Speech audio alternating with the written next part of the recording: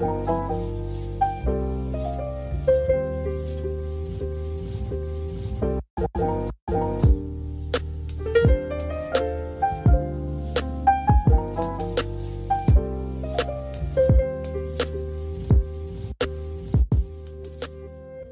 guys, welcome back to another video, and today we are going to be doing the most highly requested video on my channel, I think, ever. We are going to be doing a brand new GFX tutorial for Blender 2.8. I'll show you guys how to use a rig, how to use HDRIs, and all those things, but I want to say a huge thank you to my friend VC. He's the one who gave me the rig, and this video is possible because of him, so definitely be sure to check out his channel in the description below, and the info card in the top right. Be sure to check out his channel and subscribe to say thank you for the rig, because without it, we wouldn't be able to make this tutorial.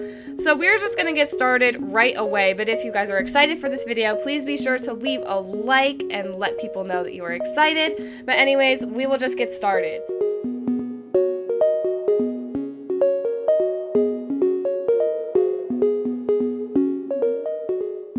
Three things you are going to need are Roblox Studio, Blender, and the rig. And the rig is titled Paint Rig V3, and I will have a link to download it in the description down below. So I'll have a link to download Roblox Studio, to download Blender, and to download the rig. So please be sure to check out the description for all the important things. So first we are going to be starting in Roblox Studio, but before we go into Roblox Studio, we need to make a folder that we are going to be keeping all our GFX files in. So what you want to do is right-click, New, Folder, there, and then you are going to name it whatever you want to. I'll name mine New GFX Tutorial so I remember what it is. You can name it whatever you want to, just be sure to name it something you will remember. Now we are going to go inside the folder really quick and make another folder inside, New, Folder, and name this one Accessories, and this is going to come into use later while making the GFX, just trust me. So again, really quick, make a folder on your desktop for the GFX files, and again on the inside, make a folder titled Accessories. So now we are done with that, so we are going to open Roblox Studio. So I'm just going to launch it really quick. Thankfully, it does not need to update. So now that we are in Roblox Studio, what you need to do is go to the top left corner and select New, and then select Baseplate. So you're just going to click that and open it up, and it should open an empty baseplate world. So what you need to do to load your character is you need to go to the top and select Plugins, and then Load Character. If you do not have Load Character, I will show you how to get it very quickly. What you need to do is go in the top left corner and select Manage Plugins. Then you are going to select the blue that says Find Plugins on the right. And then it should open a Roblox catalog page. And then what you need to do is go down and select Load Character. It's very popular, so it should be really close to the top. And you are just going to hit this button that should say Install. And then just restart your Roblox Studio. So you're just going to close out of it and reopen it. And then you should have Load Character at the top. Alright, so now that you have Load Character, what you need to do is just click it and open it up. And then you need to type in your Roblox character's username that you want to make a GFX of. So I'm going to type in my username, Pickles44456. And then what you need to do is make sure Spawn at Origin is clicked, so it has the little X right here. That's going to be very helpful later in the tutorial. And then you're going to go down and hit Spawn R6. You just click that, and it'll spawn in your character. So what you need to do is go on the right in the Explorer. If you do not have an Explorer, I'll show you how to open it really quick. You are going to go to View at the top, then select Explorer right here in the top left, and it'll open it for you. So you're going to open your workspace right here with a little arrow, right-click your character, and go down to Export Selection. And then you are going to export in the folder that you just made. So mine is called New GFX Tutorial, and you are going to export it as model. Or you can export it pretty much as whatever you want to, just make sure it is something that you are going to remember. So we'll hit save, just like that. And now what we need to do is get our character's hats and accessories for the GFX. So what you want to do is use this little arrow right here to open up your character, and you are going to delete the torso, legs, arms, and head, so you only have your accessories left. And then you are just going to right-click your character again, export selection, and then this time you're going to export in the accessories file. So you're going to go in the accessories file and export and name it accessories, just like that. hit save, and you are done. So now really quick, I'm going to be showing you guys how to add props or a set to your GFX if you do not know how yet. So what you need to do is go to the toolbox right here. You're just gonna click this, so it's under View, and then Toolbox. Click this to open it. And then you have all these different items you can use. So you can look up anything you really want. You can look up a set, you can look up props. I'm gonna look up a cake, for example. So we're just gonna look up cake, and you have all these different options. You have a Minecraft cake, you have realistic cakes, you have more cartoony cakes. I think we'll do this rainbow one. It looks very nice.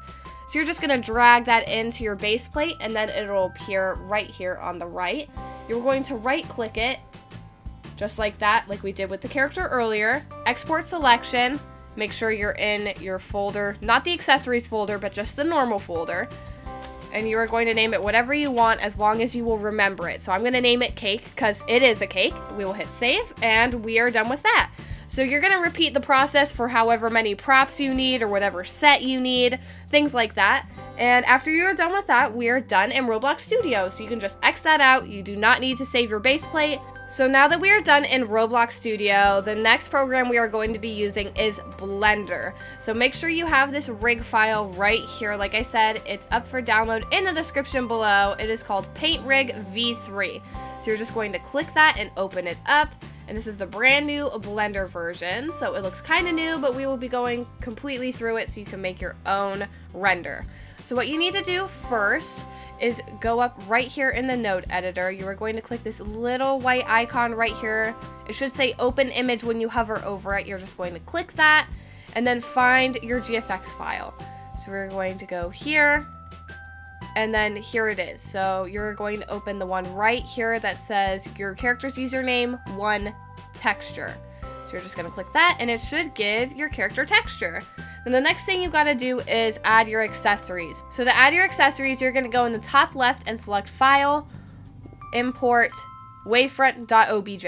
And you're just going to find the file that has your GFX files. So you're going to open this, and then open Accessories this time. And open accessories.obj. You're just gonna open that up, and your accessories should appear. So now we are going to need to put them on our character because obviously they're not in the right spot. So how you move in this new Blender version, you are going to hit Shift and then this key right here. I'm gonna show it on the screen because I honestly don't know which one it is. And then it should put you in a free camera mode. You can use W, A, S, and D to move around. You can hold down Shift to go faster, or don't hold down Shift and you will just go normal speed. Once you are in a position that looks good to you where you can see your character, you can just left click and then it'll put your mouse back in free mode. So now on the left right here, you are going to select Move, and then with these tiny arrows down here, you are going to move your accessories to where they need to be. And there we go. So now here's our whole character and it is attached to the rig. Now really quick, what you want to do is hold down Shift and left click your character's head. So you have both the accessories and the head selected. They should all be lit up in orange. If they are not all lit up, then you can just use Shift click to select all of them. Then you are going to go to Edit in the top left, click that, go to Operator Search, and then type in Origin. And then you are going to select the one that says Set Origin, click that, and then click Origin to Geometry. And I know that's a lot of things, but pretty much what that's gonna do is gonna put the arrow in the character's head instead of down at the feet, so it's in the right spot now. So now we are going to be posing our character. So we are going to pose the head and then the body differently. So with the head, what you want to do while it's selected, move around with the same keys that we used before, and you are just going to get in any area you want to rotate the head. So pretty much when you rotate in Blender, it's kind of like a clockwise rotation. So if I am above the head, it'll turn it left to right. Or if I am in front of the head, it'll turn it again left to right, but sort of tilt it. All right, so with that knowledge of how rotating works, you're just gonna get wherever you need to be to rotate your character and pretty much rotate it however you want your character to be posed. Like I said before, hit R on your keyboard to rotate, and then you're just gonna move your mouse to rotate it like a clock. And I think we'll also go above my character a little bit so she's looking a little bit to the right, just like this. And there we go. Now our head is in the pose. Alright, so now as you can see, our head is in the pose we want it to be in, and now we are going to pose the arms and legs. So what you need to do is click on the rig. You can click on any piece of it. It's one of these little blocks right here. I recommend clicking maybe around the head one. You are going to go down in the bottom left corner, click object mode, and go to pose mode.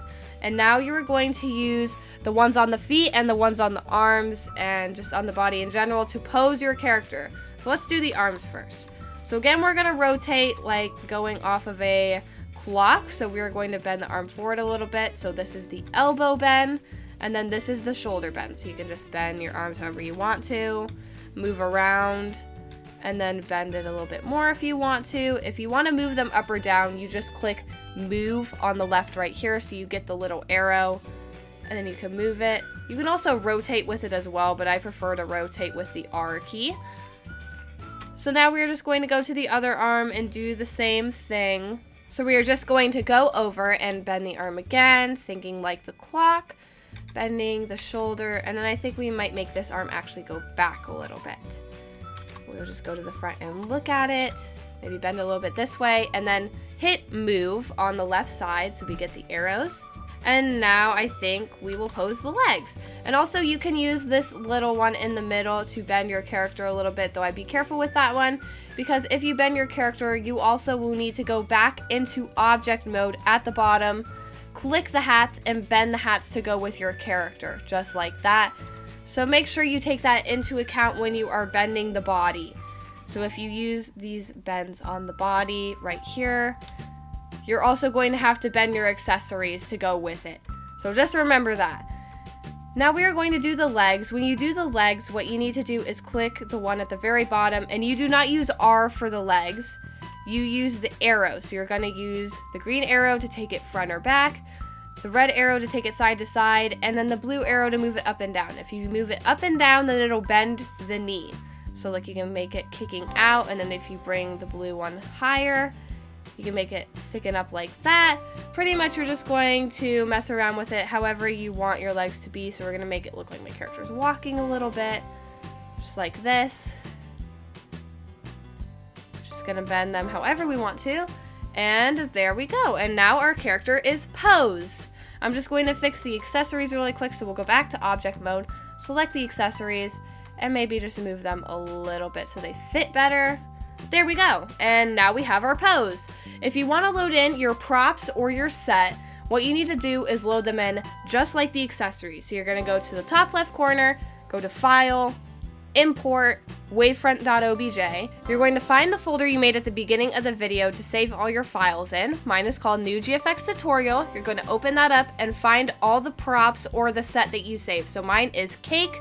So you're going to open the cake.obj file. So just whatever you saved. So if it's school, a prop, whatever you saved, it's going to be the .obj one. You're just going to double click that and it'll open it up in Blender. So now you can just move it around with the move tool, rotate it with the rotate tool, or you can hit R on your keyboard to rotate. So move it wherever you need to. I'm just going to put it to the side because that is just for example. I'm not going to make my character holding it. And now I think we are ready to render. But first we are going to be adding an HDRI. I made a more in-depth tutorial of how to get HDRI, so if you are interested, click the info card in the top right corner for a very in-depth tutorial of how to add HDRIs to your renders in Blender 2.8. But I will be showing you guys really quick how to do it. So you're going to go to your browser and open up this website. It is called hdrihaven.com. I'll have it linked down in the description below. You're going to select HDRIs and they'll have all these different types that you can select. I'm just going to pick the very first one. You're going to click it, scroll down, go to 4K, and then save it to your file that we made at the beginning of the video. You're just going to open it, save it like that, and then we're going to go back to Blender. So you're going to go on the right side of Blender right here, select the little world icon, and then open surface if it is not open with this little triangle. Then go to color, select the little dot, and then click environment texture. Click that, and then it'll give you new options. You're going to click the little folder that says open. When you hover over it, it says open image. You're going to open your folder you saved the HDRI to and just double click it to open it, and then it should add it. So if you want to look at it, all you need to do is click this little icon down here to check. But first, let's save really quick. It's a really good idea when you're making GFX to save throughout the process, because sometimes Blender will just get overloaded and then sometimes stop responding and close. It doesn't happen very often, but it does happen. So definitely be sure to go up to the top, select File, and then Save, and just hit Save like that, and then it'll be saved. So if it does close, you can go back to the last time you saved. So now we will be checking if the HDRI worked. We're just going to select this little icon down here and click that, and it should take a second to load, but then it'll show you the HDRI. So it looks like it did work, which is very good. So we could just go back to the normal one. You can click the one right here to go back to the normal one. And I think we might be ready to render. All right, so now that we are ready to render, one thing we need to do really quick is go on the right side of Blender again, select this little camera icon, and then change the render engine to Eevee. Because if you don't, then it makes your hats transparent. I'm not quite sure why, but of course we want them to be a solid color. So make sure you change your render engine to Eevee. And now we are just going to be changing the size of the camera to whatever size you need it to be. So if you need your GFX to be an icon, I recommend 1000 by 1000 pixels, but really you need to Google whatever size you need it to be for what. So if you're making a YouTube banner, if you're making a computer background, you need to look up what size you need it to be. So I'm going to make mine 1000 by 1000 pixels. And now it is time to add our camera. So what you are going to do is hit Shift and A on your keyboard and select camera. And it'll add it right at the bottom. How you access your camera is hit the 0 on the number pad of your keyboard, or if you do not have a number pad, you will hit View at the bottom of the screen, and you will click Cameras, and then Set Active Object as Camera. So you're just going to use the same buttons that we used before to move around, and then you are just going to set up your camera where you want it to render. So we're just going to set it probably right here. And I'm going to adjust my accessories just a little bit more, so I'm going to left click them and then rotate them a little bit so they fit better. There we go. Alright, so then when you have your camera all set up, you have your HDRI ready, the last step you need to do is go to your camera right here on the right side again. You are going to go down to Film, click this little arrow to open it, and then select Transparent, and that'll make your HDRI transparent in the background. So after we do all those steps, we are ready to render. So all we need to do is go up to the top, hit render, and then render image. And here is our final image. Now all you need to do to save it is go to the top right here, select image, then save, and then save it wherever you want to. I'm gonna save it to the same folder, so I'll just title it render, hit enter again, and then it is saved to your computer in the folder you saved it to. And that is pretty much the whole tutorial. So I want to say thank you again to 𝑉STY for giving me this rig so I can show it to you guys and you guys can make awesome GFX as well. If this tutorial helped you, please be sure to leave a big thumbs up. And if you have any questions, please do not hesitate to leave a comment down below and I will try to help you out. I try to respond to all my question comments, so definitely be sure to leave one and I will try to help you out. And also, if you are new to my channel, please be sure to subscribe and hit the bell so you get future notifications whenever I post. But anyways, guys, that's all I have for you today. Thank you so much for watching, and I'll see you guys next time. Bye!